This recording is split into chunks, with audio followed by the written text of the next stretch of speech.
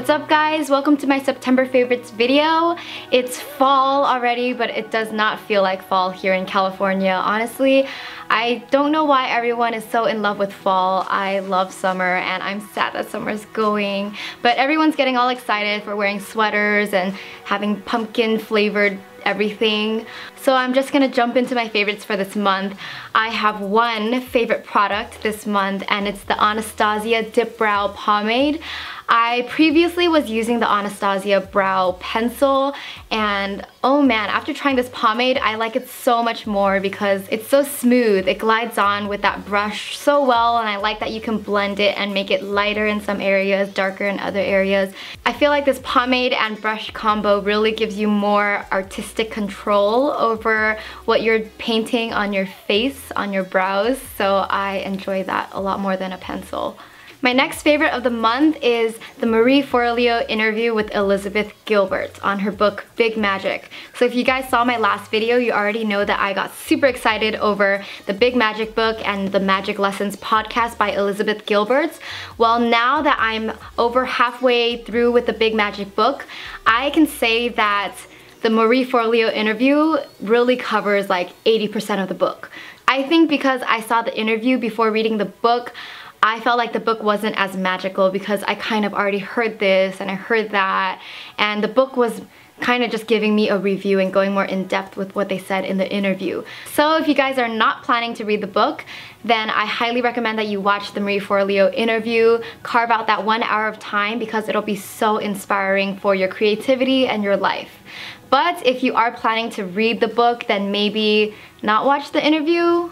I don't know, I'm not sure because I already watched the interview before reading the book and now I can't go back. Alright, next up are my favorites in music this month. It is fall, so I have a new fall 2015 playlist on Spotify that you guys can follow. I'll put the link below. My first favorite in music is Gavin Turek's album, You're Invited, produced by Toki Monsta.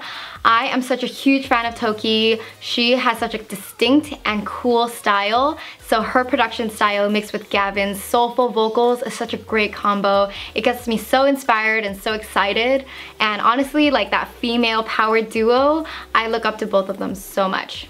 Next up, I found myself going back to listening to Sia's album, A Thousand Forms of Fear. I've heard this album before, but I wanted to go back because Sia is such a good songwriter and I wanted to go back and really listen to her lyrics and listen to her music. So there's a deluxe version of her album on Spotify and the piano version of Chandelier came up. And I don't know why, but I had not heard this version before. When I heard it, I was like, oh my goodness, Sia is so raw, she's a true artist, and her voice is surprisingly powerful. I think normally her songs have like epic productions, so it kind of like matches the power of her voice, but when it's stripped down and you hear just her voice, it's amazing. I think she's so cool. So I was driving in the car listening to this album, and when her first chorus hits in that Chandelier piano version, I was like I made that face to myself because like it was so much. It was so much, and I was like, oh my goodness, she did it. She went there. So that was really exciting and I've been listening to that on repeat. It's so good. And also, Churches came out with a new album called Every Open Eye, so I'm super excited for that because I just love Churches, period. Right now, my favorite song off the album is Clearest Blue, but I think I need to listen to the album a few more times to maybe find some new favorites in there. So yeah, you guys can follow my fall 2015 playlist. I'll be continually adding new music on that playlist throughout this whole season. Alright, those are my favorites for the month.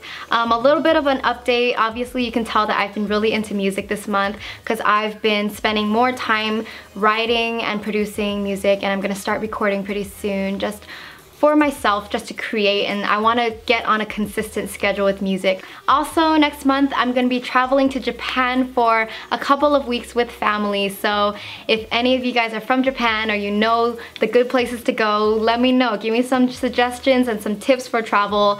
I'm going to be going to Tokyo, Kyoto, Osaka, and a weekend in Takayama. So I'm super excited for that trip. Because of that, plus music, I'm probably going to be very busy next month. But life is good. I'm excited. Good things are happening, and yeah. Alright, that's it for this video. Thank you so much for watching. I'll see you in the next one. Bye!